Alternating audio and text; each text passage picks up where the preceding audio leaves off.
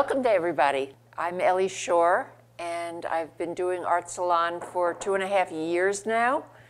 And every time is different. Every artist is so different, and the kinds of projects that artists get involved in are so different, and I look for a variety of people who have very different stories to tell. And this is certainly going to be one of them. The subject of national parks is a hugely fascinating subject. And Inga Hansen's work in the Everglades looked at people in the national parks, but from very different points of view. Inga is looking at the Seminole Indians who lived on that land long before it was a national park, and what has happened in their lives and how their lives have interacted both with the park and with the culture around them. Inga was a teacher in Norway and was also an editor of a publishing company that created textbooks for children in the schools in Norway, and became fascinated with painting and with art, and for the last 15 years has been a professional artist full-time, and has used her painting to a large degree to work outdoors, plein air painting. And this is a whole new project for her in working not just with the out of doors and the feeling of nature, but the people who are living in it. So, Inga Hansen.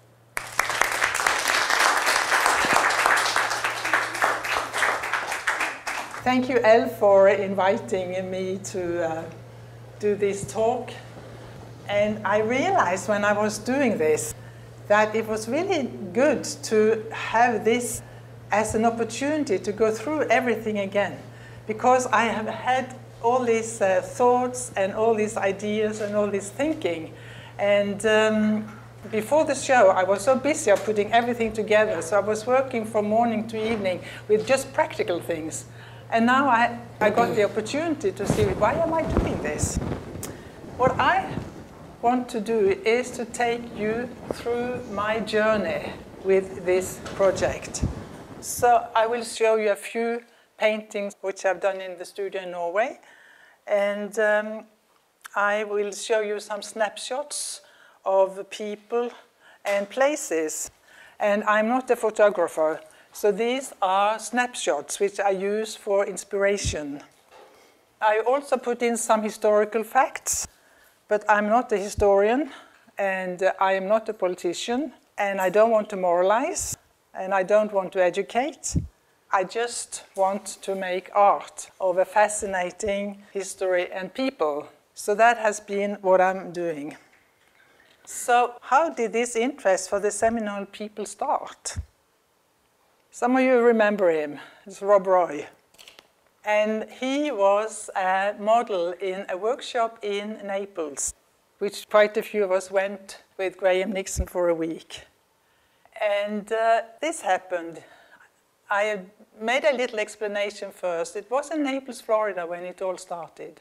The Indian was sitting, legs crossed, proud, long, shiny black hair to his waist, a small cow's hide with a few items laying in front of him. And I asked him, what are these objects? They are my treasures. This feather came to me. This cup was given to me. And this little tool belonged to my father, and is the only thing I've left from him. These are so precious to me. And he was sitting there, and he was making one of these small Indian things, and he said, I'm making a gift for Graham. And the way he spoke, this feather came to me, the cup was given to me, and this little tool belonged to my father. It touched me. And I felt that he had something that I, as a Norwegian, didn't have. So I became curious. I wondered, is it a kind of a culture difference, or is it just a language difference?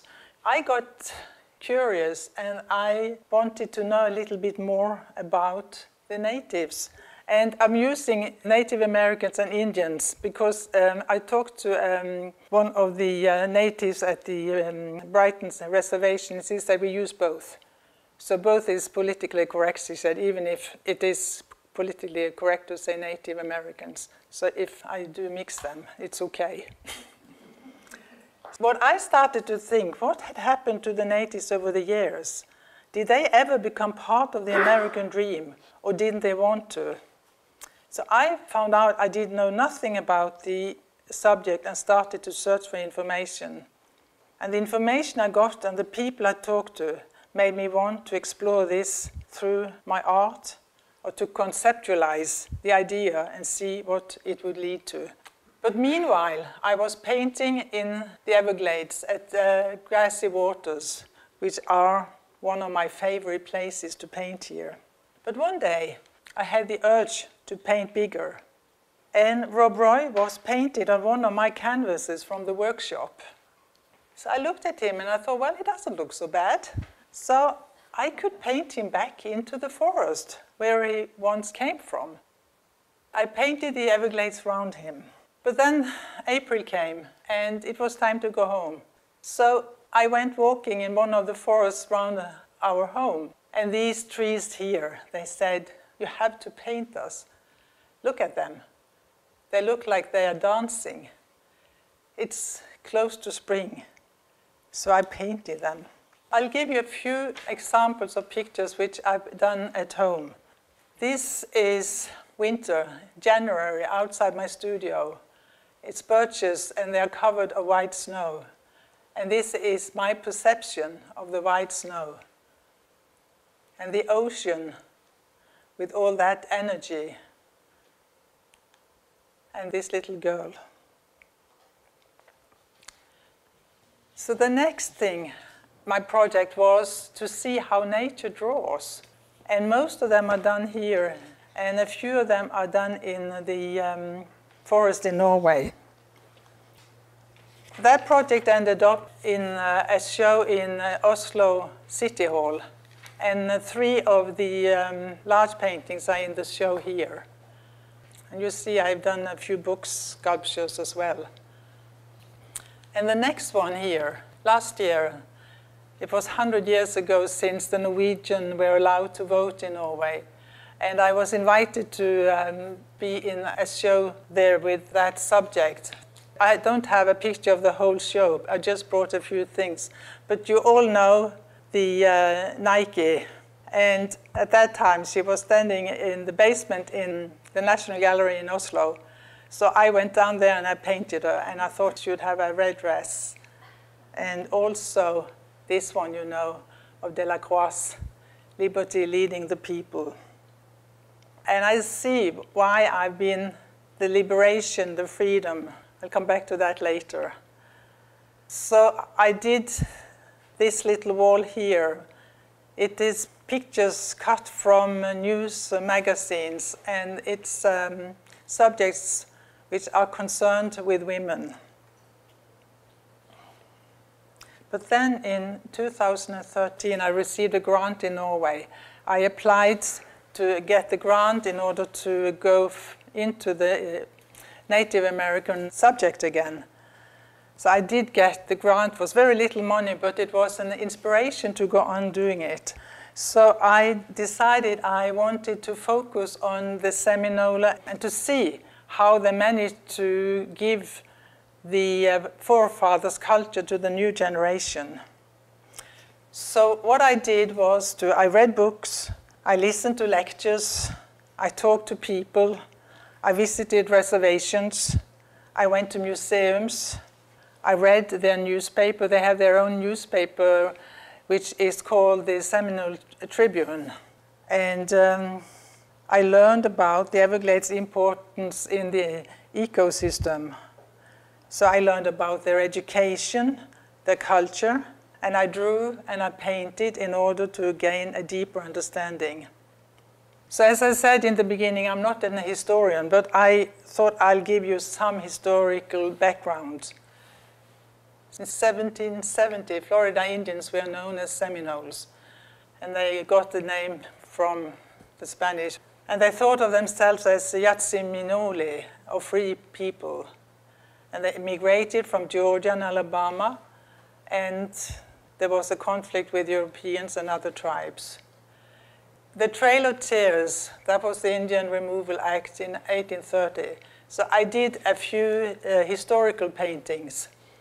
So the one at the left, that is a painting, an old painting, which I have redone. And there is a little text there, the past is still present.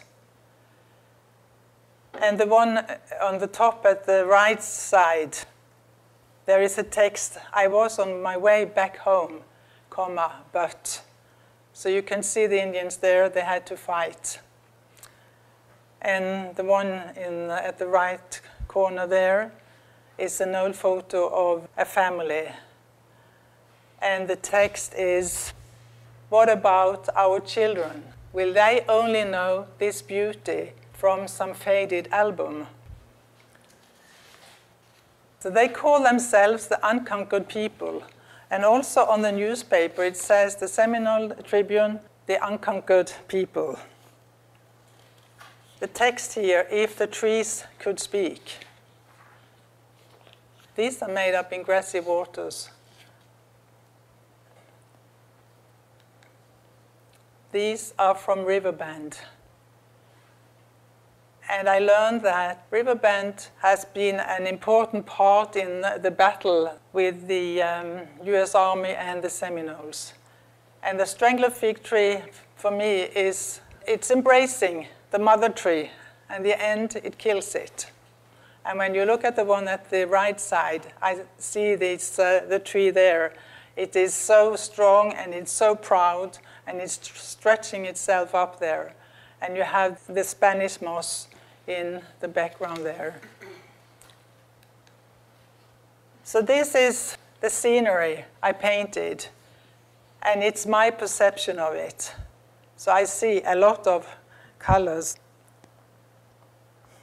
But then I needed to meet some people. I've been painting nature, so I needed to see some people. So I hit the road to reservations. And Florida is flat. And the road is just straight. And you see there are not enough space at the right side here.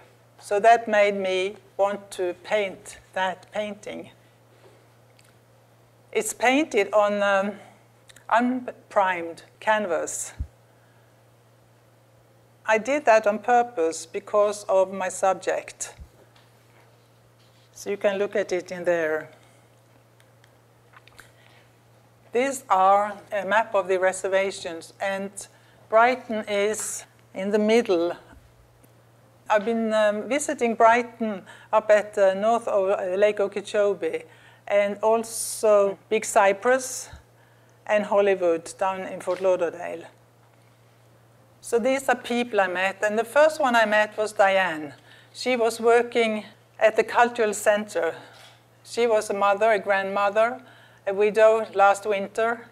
She had 4 kids and 4 daughters, and this little girl there, she was 6 years old, and she was one of 7 kids, and they lost their mother last winter. So Diane took in 2 of them, her sister took 2, and she said, we managed to give them a home within the clan, and the clan is the family. And I asked her, what does it mean to you to be a Seminole? And she thought for a moment, and she said, well, to be a Seminole, I am just me. So they put a dress on that little girl. They had these colorful dresses. So this painting at the left side is from the school in Brighton, where they painted these beautiful children. And I also took a close-up of the patchwork, because for me that is a picture of their history, their colorful life, and in a way the whole of Florida. Because, I mean, Florida has a very colorful history. Så here I was, in Pemayetta i Mahaga, og det betyr our way school. So these kids here, they are painting to me. This is me. And it's a collage wall out in the exhibition. So here are some more kids. The princesses at the left and the normal Halloween kids at the right. And you all know that they have these casinos, and the one at the right is the first tobacco shop. And of course the casinos and the tobacco has made them rich. And that enables them to canalize the money back to their own. So they put it into education, to the health system, and to the Everglades, and to cater for the elder. And also they give an allowance to every Seminole each month. And the guy in down at the left corner, I met him at the festival, and we talked, and he said, I'm going to Norway with buffaloes. And I said, to Norway with buffaloes? Yes. And he gave me the name of the farmer. And he went to Norway with buffaloes. And I just took a picture of the artwork on that buffalo's head. So in the former days, the dances were mainly spiritual, and they used it as religious. But today they go around to festivals, and they have even dance competitions. But the colors are beautiful. And I look at this in the left corner there, the back of this guy here. It looks like this, the palmetto. They are preserving riverband. The one at the left, he is an author, and he writes books about the battlefield. And they introduced me to the wars there, and we have the battlefield on our doorstep here in Florida. It's up in Jupiter. These are the kids' work. And what I did was that the kids at Brighton, they're writing letters to a school class in Norway. So I presented my visit to the school to the class in Norway, and then I came back with the letters to the class in Brighton, and I presented something from Norway there, and the kids write letters to each other. So this is what I've done here with the social realism, what I call it. It's pictures I took from the newspaper, and the ones underneath is painted on paper in oil. So my aim was to see the culture thing in these paintings. This one here is kind of just a curiosity, I think. But it was an article in the newspaper where the elders, they wrote an article about to take care of the land and the nature. But what I thought was quite interesting was the titles here, that in our modern world, you have people with these titles. Chief Arvo Looking Horse is a 19th generation keeper of the sacred white buffalo calf pipe and spiritual leader of the great Sioux nation. And the next one, Bobby C. Billy, is clan leader and spiritual leader for the council of the original Miccosukee Seminole Nation Aboriginal peoples. And the last one, Faith Spotted Eagle, is Tanken Inajin Win Brave Heart Society grandmother, headswoman, N.E. Hanktonwan Treaty Council, I Hanktonwan, Dakota from the Oseti Sakowin 7 Council fires. To have these titles today, I thought that was fairly fascinating. And they have a saying, if the land dies, so will the Seminoles. And that guy at the right side, he was sitting in one of the reservations, and he was old, and he was holding his hand on the stick, and to me, it was just like he was watching whatever was going on. So I made that sculpture inspired by him, and to me, it's a form. And in this collage, I've gathered everything. There is history, there is nature, and there is the modern world. So you see that the Trail of Tears up here, and I thought the connection here was quite interesting, because this is a Smith family with the cattle. and I made another one. And up here is the Calusas. And I learned that the Native Americans came from Siberia 15,000 years ago. And when I looked at the people and their features, and you know, we have the Sami people up north in Norway, and they have the same features, and they have also the colorful dresses. So whether there is a connection, that has to be my next project. and this mount here was from Belgrade, and Belgrade was a center in those days. And they also told me that this architecture was highly, they compared it with the Egyptian pyramids. And also this tree here, I think, for me is important because it sucks the life through the water, which is very important to the Everglades. So you can see where I've been. I've been out there in the back of Florida, and also with that freedom thinking of the Seminoles. And you probably remember Bing Crosby, "Don't fence me in, let me ride, let me be free." So I have the song in there as well beside that painting.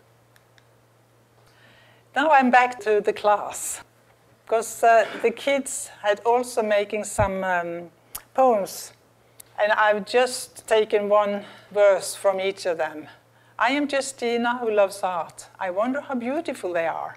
I hear its meaning, I see its meaning, I want to draw all day. I am Justina who loves art. And I am Alex who loves to play sports. I wonder if I'll make the team. I hear the crack of the baseball. I see the ball, I want to play. I am Alex who loves to play sports. And I am Dante who loves Slim Jims. I wonder if people hate Slim Jims. I hear people eating Slim Jims. I see Slim Jims in stores. I want to buy a Slim Jim. I am a Slim Jim." To me, this is interesting because I see, well, art, and then the sports, competition, and the humor in these kids. So these are the future, and they are curious, they want to learn. In my project, I have met conscious leaders, I have met good teachers, I have met caring parents, a modern society and people being proud of their heritage. And the thing with that was interesting in the school was that they divided the school in two separate areas. So they had one for the academic teaching and one for the cultural teaching. And they paid the teachers well, so they had very good teachers. Every student had equipment, they had their own laptop. There were only 10 in a class and 2 teachers per class. And for the cultural part, they used the older people. So they taught them the language, which was Creek. So they had English as the first language, as the Creek as the second language. So throughout the whole project, I've been asked the question, why did I do this? And I also asked myself, why did I do this? And today I found my answer is, besides this being a fascinating story, it is also about survival, about courage, and love, and a desire to solve life's mysteries. That has been my interest. So I've finished with Shuna Bish, which is thank you in Creek.